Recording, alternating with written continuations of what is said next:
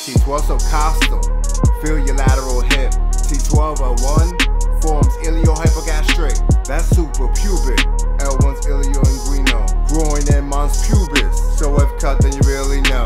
That's terrible, but genital. Also have genital femoral. L1, L2, so it's in the thigh, cause it's flexible. Next is more accessible, therefore compressible. Neuralgia paresthetica? I'm impressed you know. That's the lateral, femoral, cutaneous.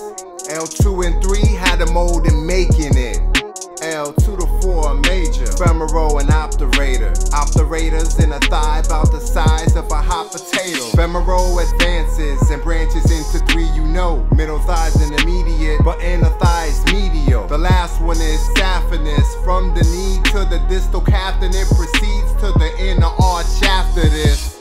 And sciatic is perineal and tibial wrapped within. Really just L4 and 5, S1 to 3 added in.